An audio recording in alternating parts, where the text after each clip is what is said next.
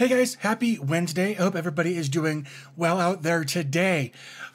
We spend a lot of time on here talking about installing applications on your Docker server, and a lot of times we want those applications to be accessible from the internet. And of course, that sketches out a lot of people, and it should. Anytime you expose ports on your modem and your router, you're kind of inviting people into your home network. So today what we're going to do is kind of talk about what I feel are some best practices to help mitigate some of those issues. Now, I want to be clear, I am in no way a network professional. I'm not a security professional. These are just some things that I have read up on and have done some research on and have just kind of put together as my own personal notes for things that should help you keep the bad guys out. Okay, so let's just kind of dive into this. I've got some notes down here that we're just going to kind of read through a little bit and just kind of talk about some very high-level stuff at first, and then we'll dive in to some more in-depth stuff a little later. But let's just kind of talk about the notes first. In fact, you know what? I'll just drag this up here like this. And again, this isn't meant to be an all-inclusive, definitely going to work all of the time. Bad guys are bad guys. They'll find their way in if they really, really want in. But this is just a good roadblock to just say, hey, I'm not a complete idiot. Move along. So right up here at the top, only open the ports you need. If you're using a reverse proxy on your server to give access to your applications, you should only need to open ports 80 and 443. 80 is just your standard unencrypted traffic. 443 is your SSL or HTTPS traffic. Those are the only two you should need to open by default, unless you're using a VPN, but we will talk about that a little later. And that's actually why I've got ports 1194 listed here as well. That's a standard VPN port. That being said, you should probably not use 1194 because it's a standard VPN port. If you set up a VPN on your server, you should probably change it to some other random port. Using a third-party service like Cloudflare for DNS services to manage all of your DNS, that sort of thing. But they also offer IP protection when you can actually run a proxy on their service that will hide your home server's IP address, your home IP address, the whole bit. If you basically, if you get this set up correctly, in fact, you know what? I'll just show you. So I have video.dbtech.site set up. This is not my home IP address. I just spun up a DigitalOcean node or droplet, I guess they call them. And this is the IP address to get there. So what I'm going to do is, oops, I'm not going to open that. I'm going to open up a command prompt like so. And what I'm going to do is I'm going to ping video.dbtech.site. And here you can see that is the IP address of my server over on DigitalOcean. In fact, what I will do, let's see if I've got it down here. Nope. I'll just open it up. DigitalOcean, sign in.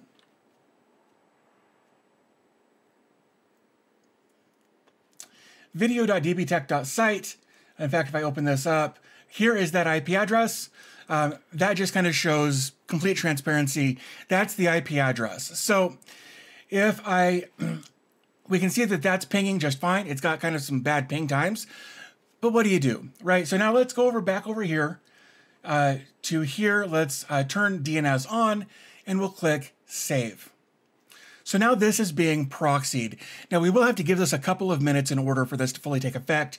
But what we can do is we can actually just ping that with a -T. And then hopefully here in a moment, this should change. If it doesn't, the other thing we can do is ipconfig/flush DNS. There we go. So now we're getting video.dbtech.site. Now we're getting a completely different IP address. And this is still, if I had a site set up on DigitalOcean, this would still give us access to that site. But Cloudflare is actually obfuscating or proxying our IP address through one of theirs. But if somebody does try to attack that IP address, Cloudflare will actually mitigate that through their DDoS protection. And that's all part of their free plan. Now, like I said in my note, like it shows in my notes here, they offer free SSLs. There's no reason not to take advantage of that. I've been using their free SSLs for like 8 years, I think now, on all kinds of different websites and home servers and things that I've deployed literally all over the world. And I've been using them and they work great. They're free. And it's just been a really great experience for as long as I've been using them. They've also got on their free plan, they've also got the option for additional firewall rules. So if we come over here and we actually go over to their firewall, managed rules, they've got some stuff in place just by default. This is very good stuff to start with, but I've actually gone in and added some of my own firewall rules.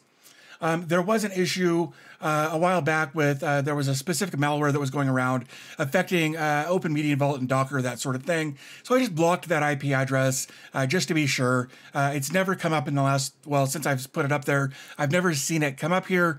So I've just got it there as an additional precautionary measure. So I've also got the option of known bots. That's anything that's going to possibly index your site, crawl your site, your applications, whatever you want to call them. And oftentimes those bots may be Google bots or Yahoo bots that are just indexing the internet to put it up on the search engines. Other bots are not doing great things. Some of them are nefarious. So they've actually got a block known bots filter that you can turn on by default. I've done that. And here you can see in the last 24 hours, it has stopped 220 bots from trying to talk to my home server. Also, these 33, those are basically everything that isn't the United States that has tried to get access to my server. Now, I understand that basically blocking the rest of the world other than my country, it's not a perfect solution, but I'm not in Germany, I'm not in Russia, I'm not in France, I'm not in Australia. So those countries don't need to have access to my server. Now, I know that they could use a VPN to bypass that, to make themselves available in the US, but it's just kind of a good extra measure to block any country that you're not in or not giving access to explicitly. So I think that pretty much covers Cloudflare. Keep in mind that I've only ever used their free plans. I've been using their free plans for a long time, and they've always worked really well. In fact, I've actually considered jumping up to one of their paid plans just to try to help pay them back for all of the time that they have saved me just with their really great security in place by default. I just haven't managed to do that yet.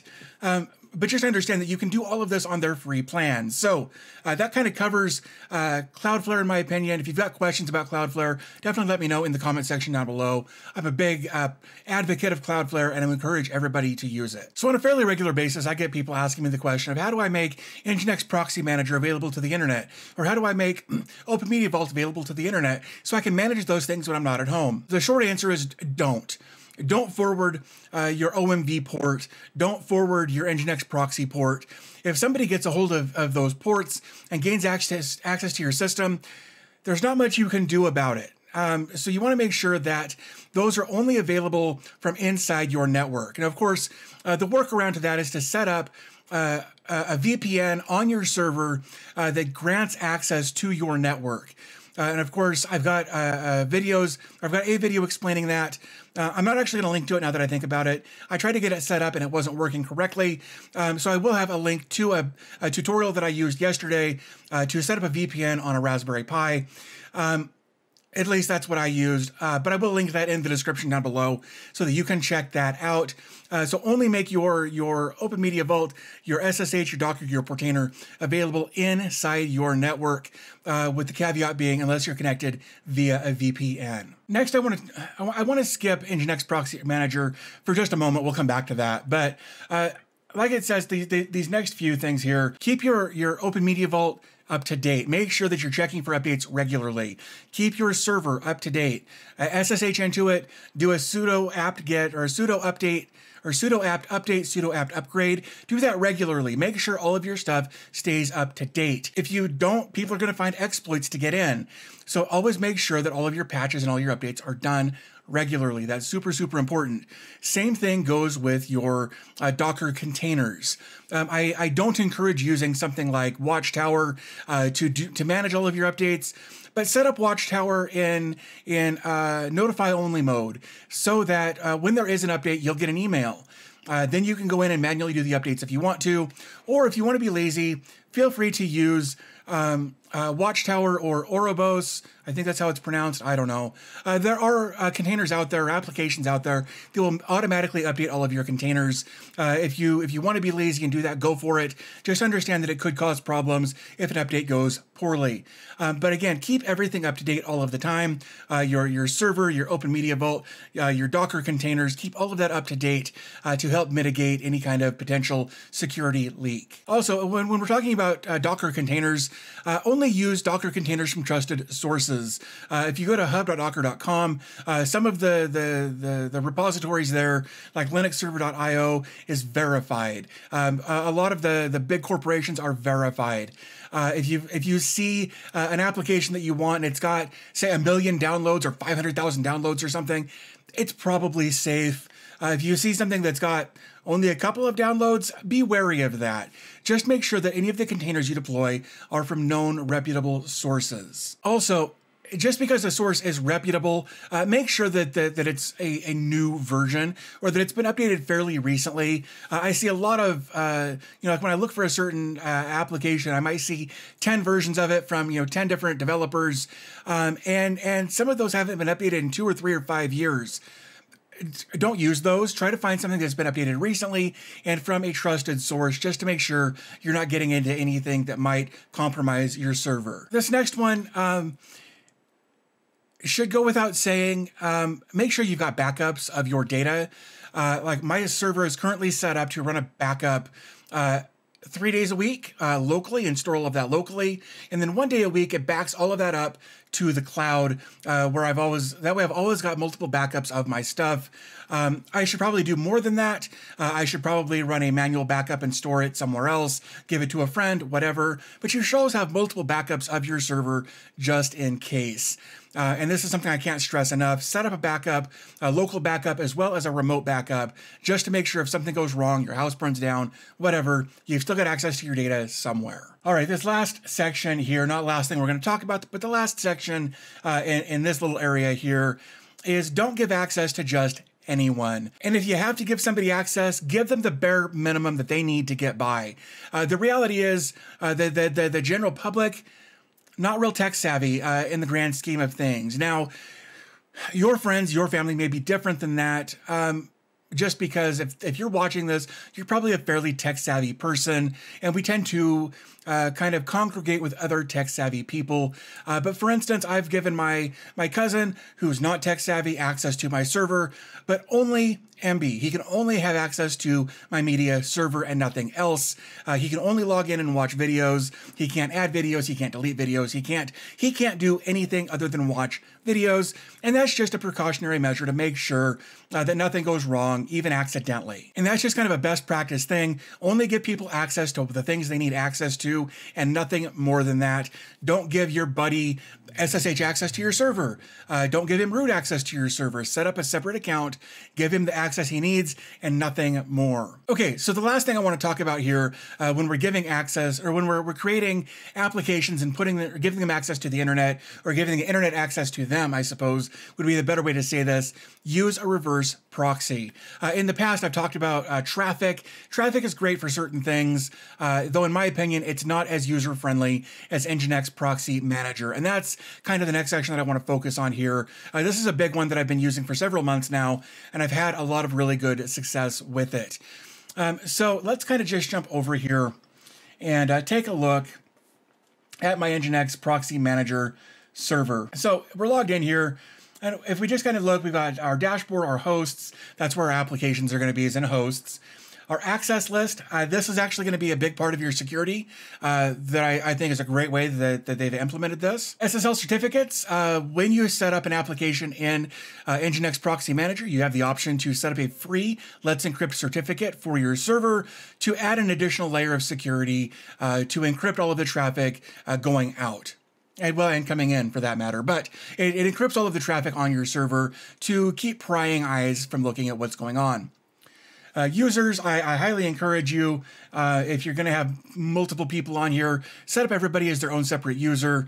Chances are you're the guy or the person administrating your server.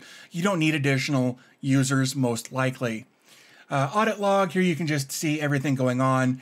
Updated proxy host, deleted proxy host, things like that. Unfortunately, there's not a lot of detailed information as far as, who's tried to access from where. I actually reached out to the developer, and he doesn't have any plans to add that, which is kind of a bummer, but just know that you can kind of see some of the stuff going on with regards to your Nginx proxy manager under audit log. And then we've got settings, and this is just, if somebody tries to go here and nothing is there, what do you want it to do? It just takes them to a congratulations page by default, and that's probably just fine. So let's take a look at hosts. So here you can see that I've got 4 applications up and running, and you can see the IP address of the server that they're on, along with the port there. You can see that they are running a Let's Encrypt SSL for the additional security.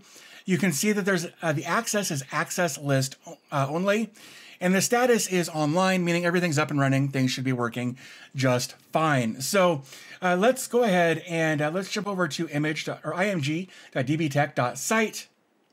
That works just fine without issue there. I tell you what, though, let's open this in a new browser, like so. Let's drag this up here. There's Firefox.